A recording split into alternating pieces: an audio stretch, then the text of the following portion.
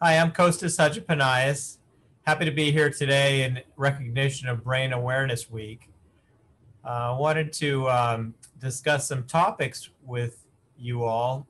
I am the site chair for neurosurgery in our downtown here in the Mount Sinai Health System, and I also direct our neurosurgery oncology program for the entire Mount Sinai Health System. We want to be able to go over a few things with our patients discussing brain tumor surgery today. So I'm Dr. Raymund Yong. I'm a neurosurgeon here at Mount Sinai, and I work as part of the malignant brain tumor program. My name is Isabelle Germano. I am a professor of neurosurgery, neurology, and oncological sciences. I work within the neurosurgery department at the Icahn School of Medicine at Mount Sinai in New York, New York. And I'm also the director of the comprehensive brain tumor program here. I am the system-wide vice chair for diversity and inclusion. My passion and my focus of my career is and has been brain tumors.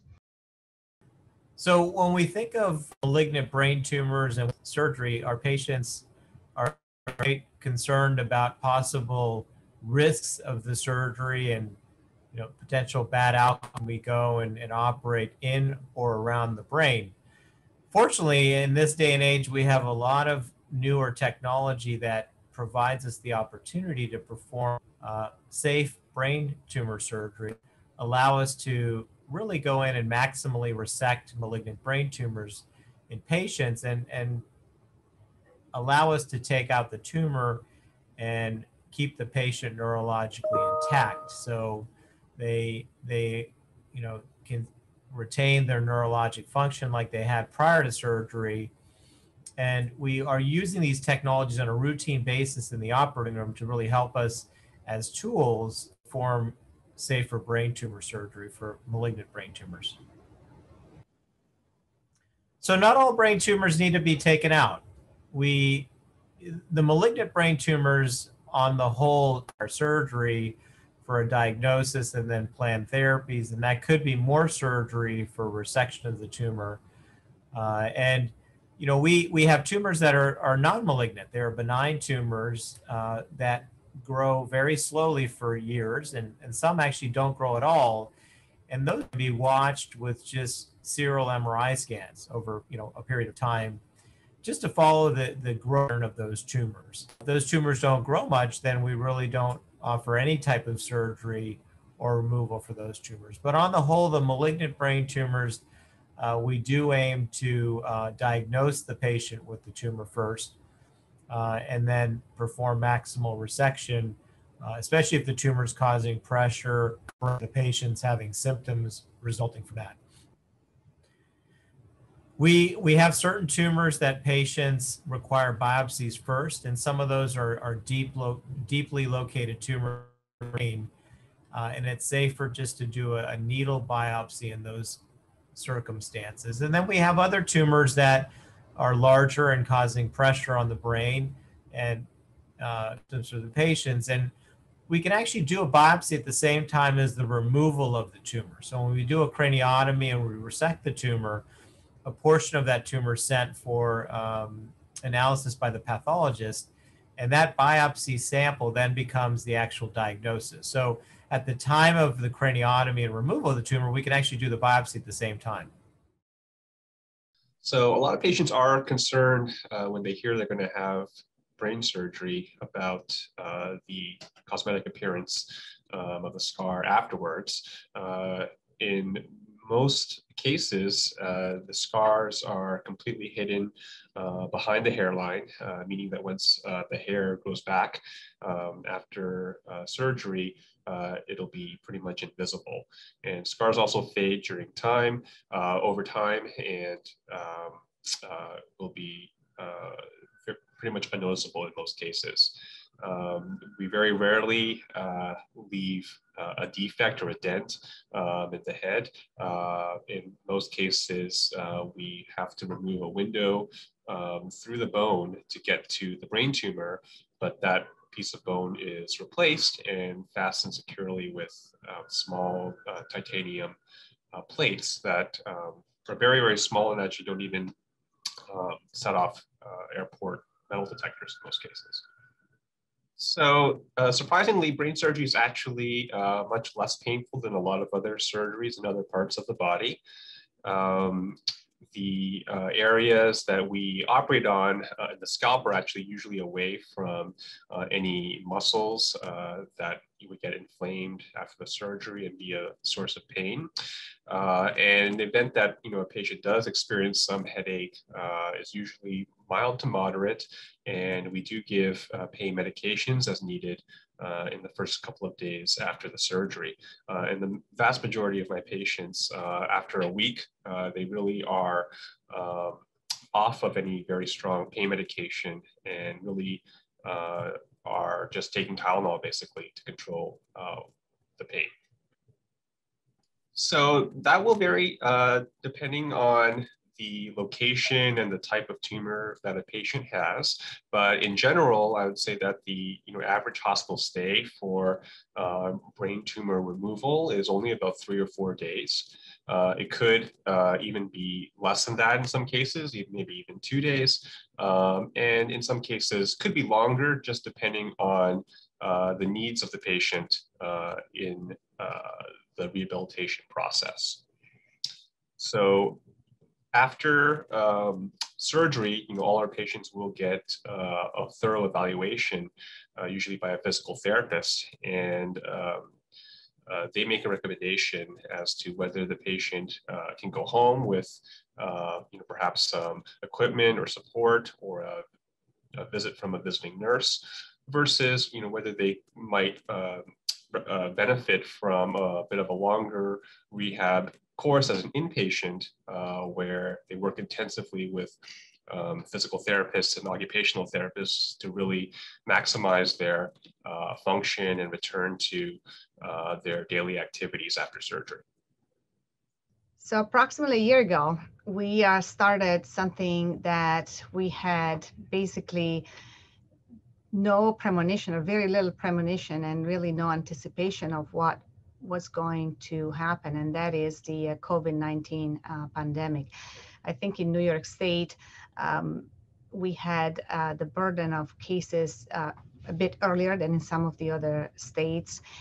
And it was really important for us brain tumor surgeons to understand what were the priorities for our brain tumor patients. Clearly, a brain tumor is not something that once that you know that is there, you can ignore and wait and see what happens, especially at times where we do not know when the emergency of the pandemic will stop. So we try to, as a leadership in brain tumor surgery and brain tumor oncology, we try to establish some guidelines of what is really safe and what is really needed for patients that have brain tumors. The good news is that 12 months later, everything is settling down. We're not over yet, but we do have a much better understanding of what the disease. There are already vaccines in place. So clearly now, for patients that present with tumors that we anticipate are not going to grow in the next few weeks or months, the best option is really before considering coming into the hospital for surgery is to see if a vaccination is possible. And a lot of my patients have done so, and it is possible to obtain those vaccinations. For patients where the tumor is an urgency or emergency, it is very safe to be admitted to the hospital. There are now a lot of things that we do to ensure safety of our patients, and also to be sure that those patients that are coming in for surgeries are sheltered from other patients that might have COVID. So the bottom line is that it is safe. to undergo brain surgery for a brain tumor in now, and has been safe in the past months. And the more along we move with this pandemic, the more options they are, including the vaccines. So when I tell one of my patients that the most likely diagnosis, after seeing the patient in the office, after talking to them, after reviewing the scans, I think that most likely you have a brain tumor. Typically, the first question is, but doc, is this common? And the answer is, it's not uncommon to have a brain tumor. There are many patients that have brain tumors. Those come in two different flavors, main categories that are called primary brain tumors, meaning that originates and stay within the brain, and metastatic brain tumor, meaning that the patient already has tumor somewhere else in the body that will spread to the brain. And some patients don't know if they have another tumor in the body. And so sometimes that diagnosis is given through the brain tumor. The bottom line is that these are not uncommon tumors. And that is very, very important to understand what are the treatment options. So as a patient, how do I know, right, that by seeing you, I will get the best possible treatment option? And I think that what I like to share with my patients is that it is very important to talk to your provider and make sure that that individual is a specialist in brain tumors, and make sure that that individual is not working alone, is working in a team. And here at Mount Sinai, not only we have a team of surgeons, but we also have a team that is called the multidisciplinary team. When I started the program here at Mount Sinai, that was my first goal. The goal was to make sure that when a patient is coming in, the patient is not just seeing me as the surgeon, but is seeing collectively all different type of physicians. So we hold tumor board more than once a week to discuss all patients that are seen with brain tumors, so that they can be provided with the best possible approach and goals and discussions on what the treatments are. Very often, surgery is either one of the first steps, or might not even be in the equation, and it might be an option later on. So it is very important that we discuss it together, and that we can provide the patient with the option. So what happens when the patient sees me, right? That all the other physicians are not around me. Well, the patients can rest assured, because we tell them that after we see them in the office and we provide them with our recommendation, there is a whole much bigger recommendation that will follow within hours, day or so, that represents really the point of view of multiple other physicians. And I think that in this day and age, is to be seen and to hear the options from a multidisciplinary team is much more powerful than hearing what a single individual has to say. Well, as I said, surgery is sometimes the first option, sometimes is not an option, sometimes is an option that will come later in the treatment options. So surgery is not the panacea for brain tumors, can definitely help patients with brain tumors.